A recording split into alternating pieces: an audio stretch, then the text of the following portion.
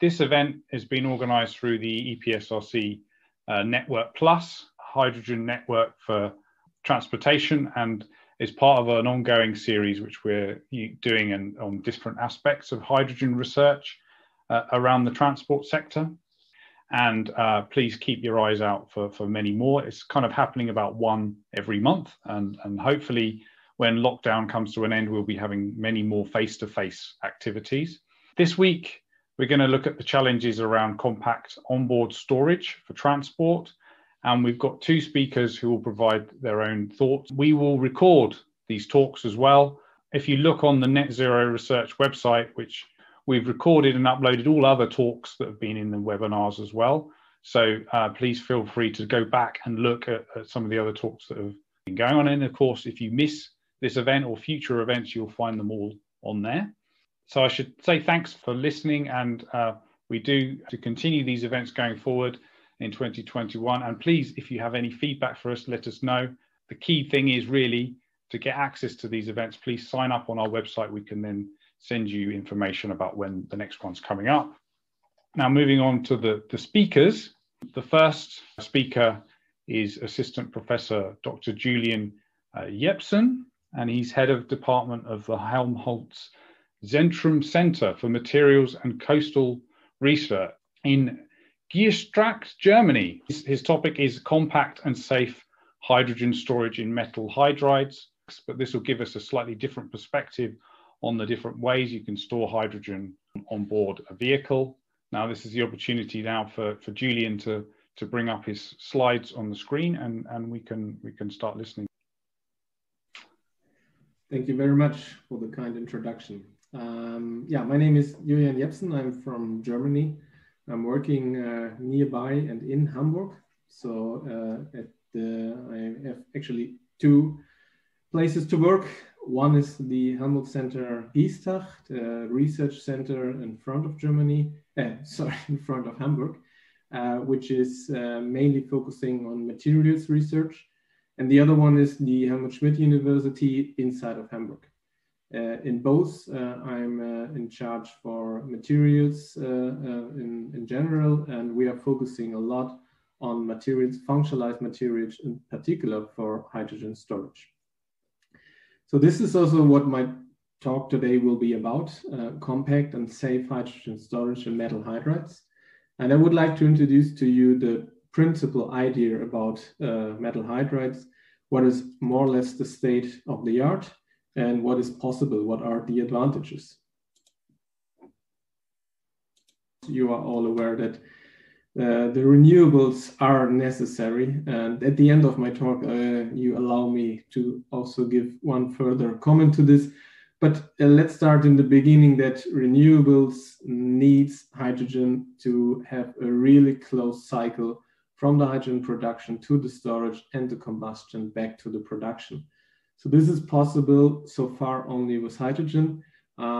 Usually, to the best of our knowledge, we believe that hydrogen will be a major player in our future energy life cycle. There might be also others, but it makes sense to consider hydrogen in a deeper way. What we are focusing is hydrogen storage, and just let me briefly advertise also my colleagues at Helmholtz-Zentrum Geesthacht, who are also expert in hydrogen production, which is not the topic of my today's talk, but they are focusing on the direct splitting of water by the sun, which is also a very interesting but also challenging way of hydrogen production. Okay, today's talk is about storage.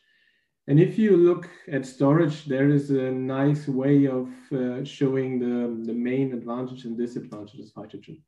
Hydrogen as a gas under normal pressure, as you see on the left side. I can also use the laser pointer. So as you can see it here, of course, is a very light gas. However, there are some forces, and these forces do not allow the molecules to interact or to come to a certain distance. So there are intermolecular repulsive forces, and these forces are present also if you increase the pressure. you have to increase the pressure significantly up to 700 bars to have them, let's say, at least in a meaningful distance. But even if you low down the temperature to 20 Kelvin, which is unbelievably low, of course, even then in the so-called liquid state, you still have these forces. So this is, of course, also in comparison to how hydrogen is stored in the conventional way by gas storage or liquid hydrogen storage. But the main problem, the intermolecular repulsive forces, remains. Our approach, and it's not our approach only, there are many people in the world that work on this topic, is to store hydrogen in a metal lattice. The advantage is very obvious. It's a chemical reaction. So we are not storing molecules, we are storing atom by atom. And these atoms are not facing these intermolecular repulsive forces. So what we can do within the metal lattice, we can arrange the atoms, hydrogen atoms, in a much, much denser way. There are other advantages. The most obvious why this technique is used is the high volumetric density, but this all takes place at much lower pressures. So the list of metals that form a metal hydrides is quite huge already. But more than only metals, as you will see in a minute when I talk about the materials in general, we also considered complex as host for the hydrogen. And so it's a huge number of materials, material combination in general. So they have all different pressure levels, but let's say in general, the pressure level is much lower if you compare it, for instance, to the 700 bar technique. So pressures of way below 100 bar, typical even below 50 bar of hydrogen pressure are significant to store the hydrogen.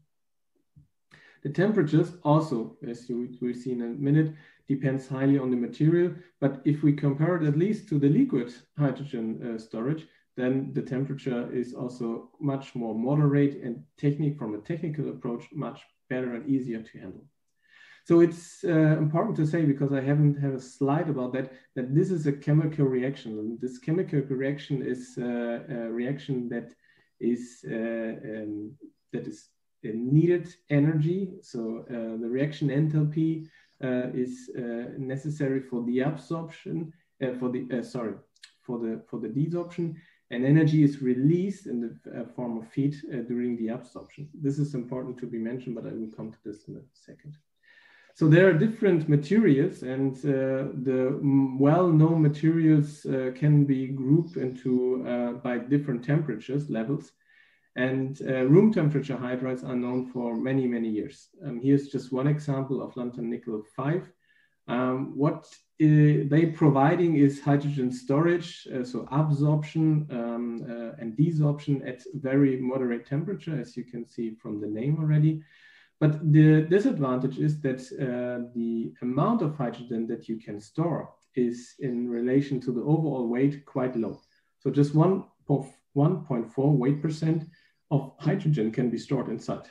So an easy calculation, if you have a 100 kilogram storage, only 1.4 kilogram of hydrogen can be stored inside. This is obviously not so good. And this is, of course, also the biggest disadvantage, the gravimetric capacity. But you can actually increase the hydrogen capacity. But then at the same time, you have to increase also the binding energy, shown here as a reaction enthalpy. And thus also the temperature of operation is increasing. So this is possible for the so-called middle temperature hydrides, like for instance, sodium alanate, where you can increase the hydrogen capacity already drastically. And still the operation is possible within a temperature range of, let's say, 100 to 200 degrees C. But you can even go one step further and increase the binding energy of the host of the metal to the hydride. The easiest way to think about is magnesium hydride. Magnesium hydride has a reaction enthalpy of 76 kilojoule per mole of hydrogen. This makes it, by the way, also interesting already for other applications like heat storage. But this is not my topic of today. Today we're talking about hydrogen storage. And the amount of hydrogen that can be stored is again increased. But this is not the end. Actually, you can reach capacities, reversible capacities, I have to mention this, even above 30 or even above 10 weight%, let's say it like this. This is almost the limit, so 10 weight% is quite a lot. And just to give you an example of what is going on in the research field, we discover, like 2 other groups in the world as well, that even these metal hydrides can be combined. And we took, for instance, these 2 candidates, magnesium hydride and lithium borhydride, and we combined them and we let them react together. And what was very interesting to find out, during the reaction of hydride 1 and hydride 2, here, for instance, magnesium hydride and lithium borhydride, we have a new phase that is forming. In our example, it's magnesium boride. And the formation of magnesium boride is, from the thermodynamic point of view, in the other direction than the overall reaction. So that means the reaction enthalpy is reduced. To show you this more in some significant numbers, so for the combination of lithium borhydrides with magnesium hydride, this is the reaction that occurs. It actually occurs in a 2-step reaction, but this is the overall reaction. We lower the reaction enthalpy if you compare it to the pure materials, the pure hydrides. We lower the enthalpy significant, but the capacity remains on a very high level. So this means by this lower reaction enthalpy, we can also lower the temperature of operation. Okay, this is just should give you a hint about what is going on in the materials point of view, but now comes the question, this does not help you because you have to bring it also in a vessel, you have to design a tank. And we have a lot of activities in this field, and actually my department is focusing in particular on this topic, to design tank system for metal hydrides. And what is usually being taken, sorry for this not updated data, but are the DOE target, but you can also look for other targets. Whatever target you choose, it is always the same. We are always looking for some targets here in this level if we plot the volumetric energy storage against the gravimetric energy storage. So we always want to be here in the upper right corner. So how do metal hydrides behave here? So if we just take a look to the material, the room temperature hydrides, of course, are facing this quite bad gravimetric storage density. But this is, as I mentioned already, this is improved if you go to room temperature, middle temperature, or even high temperature hydrides. And the combination of lithium borhydride, magnesium hydride, it's very important because it is already in this area of interest. However, this is just from the material point of view. So what you still have to consider is surrounding tank system. And for all these hydrides and many others, we developed a tank system in the past. So for room temperature hydride, middle temperature hydride, but to some extent it was unknown how a high temperature hydride would look like if you put it in a vessel. I will speak a little bit more about that in a second. Just, of course, always what is important, what we are aiming at. We're aiming at different, or our scope or approach of work is usually that we have a look to the economic point of view. I'm an industrial engineer, to say so I'm a lot interested also in economic aspects. Of course, we are interested in the storage material, the processing, the properties, compaction plays a role. And furthermore, as I mentioned already, the material itself doesn't help us. We have to scale it up so that we have a total system, a storage system afterwards as well. And all this is usually supported, or in particular, the storage system development is usually supported by finite element simulation. All of this aiming at the optimum design with low cost, fast kinetics, and low volume, but also low weight. So just give you a few examples only in the field of economics and only in the field of the storage material. I chose here 2 examples of what is going on in research. So we ask ourselves, what would be the total cost for one refueling process of a mobile application? We keep it flexible here. We say mobile application because one variable was the size of the storage. And so you can distinguish between, let's say, a car application with 5 to 6 kilograms of hydrogen and truck application with, of course, higher amount of hydrogen stored. If we, this was just a rough estimation, but in our estimation, we compare the pressure storage system, the liquid hydrogen storage system, and the lithium hydride, magnesium hydride, as well as the sodium allanate storage system.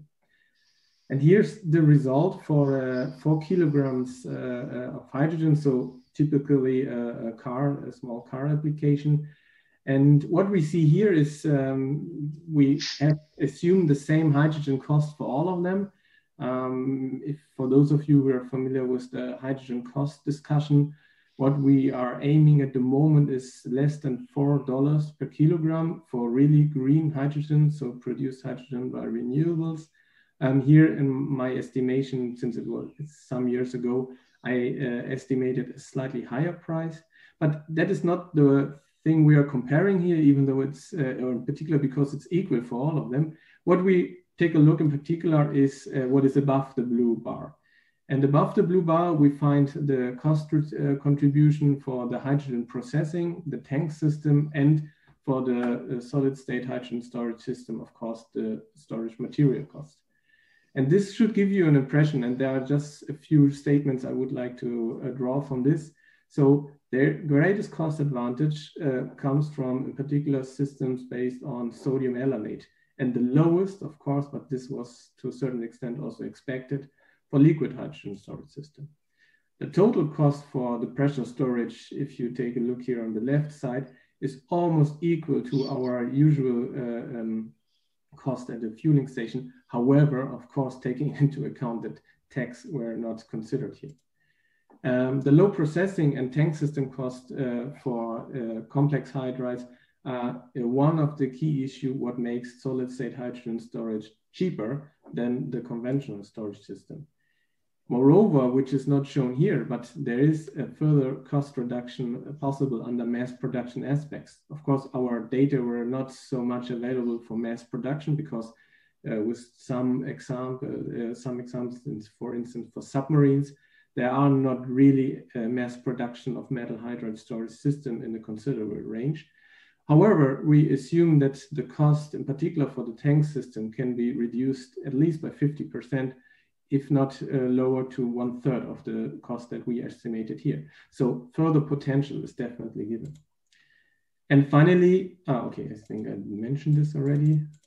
Let me jump to a more technical aspect, the storage material. The storage material has to be processed somehow, and there are many different materials. They all need usually different treatments. But one of the treatment, and this is true for lithium hydride, magnesium hydride as well, is a processing called high energy ball milling, which is a technique where we took the raw materials, add some additive, which has a catalytic effect, put it in a wire with some milling balls. And then what we just do, we simply move the wire so that there is always a conclusion between the balls inside the milling wire and the wall, for instance.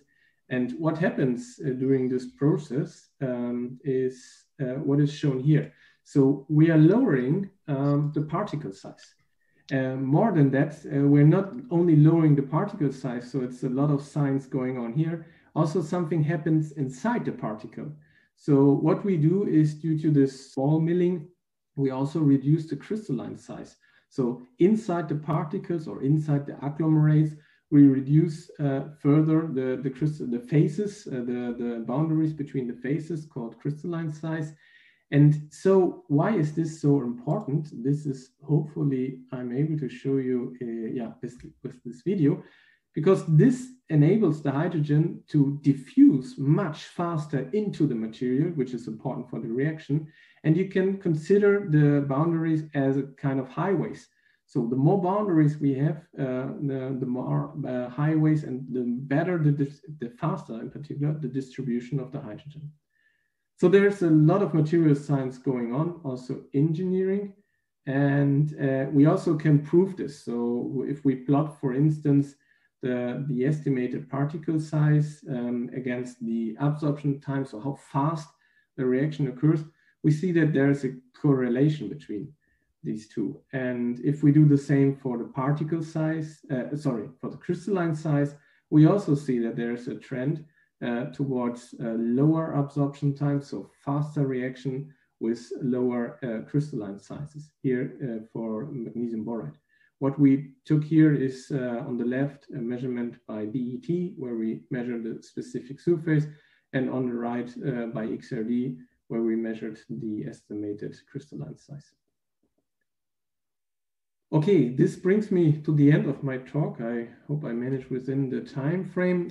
Let me just conclude my talk briefly. So for metal hydrides can be very potential candidate for different application. They provide, of course, low cost, fast kinetics, and particular low volume. Low weight still is challenging, but depending on the application, the weight doesn't matter that much. I can show you hopefully that from the economic point of view, this is mainly due to the very simple structures. We do not have very low temperatures. We do not have very high pressures. So usually the tank hull is made by standard steel, which is resistant to hydrogen, of course. We have much more moderate temperatures and pressure condition. And in particular, the pressure condition leads us to also safer hydrogen storage, which I haven't tackled so much in my talk, but I was maybe assuming in the second talk we'll more talk about safety in this concern. And safety is usually also coupled with the hydrogen pressure. And since the pressure is much lower, this is also a way of having a very safe hydrogen storage. If there is processing necessary at all, I showed you here an example where very low energy is needed for this processing. Here we're talking about 20 to 30 kilojoule per gram. This is not much if you consider that high energy ball milling is a very effective measurement. And as I also show you, there's a decrease. So what takes place there is a decreasing particle size and crystalline size due to the milling and thus reducing the diffusion barriers. Okay, let me end my talk with this question of where do we manage to bring the hydrogen storage system based on lithium borate, magnesium hydride? And this is the area where we assume it is possible to be reached. This is still above the gas hydrogen storage, the liquid hydrogen storage, and even the combination, the cryocompressed hydrogen storage. So from the volumetric point of view, it is definitely a competitive technology. From the gravimetric point of view, it is challenging, and it might be also that this bubble needs to be corrected slightly to a lower region. However, it has an advantages in this particular, the volumetric energy storage. Okay, finally, the discussion about hydrogen stored in gas or liquid or metal hydrides usually or sometimes stops because still there are people around thinking that hydrogen is not necessary in the future. Renewables are not necessary. I think we are much, much further than we've been some years ago. However, I would like to end my talk with my usual slides, and there I usually show the hydrogen production over the years. And the most important take-home message is that the Stone Age didn't end because they run out of stones. And this is my last message. And with this, I'd like to thank you for your attention. So thank you very much, Julian. We send you a virtual clap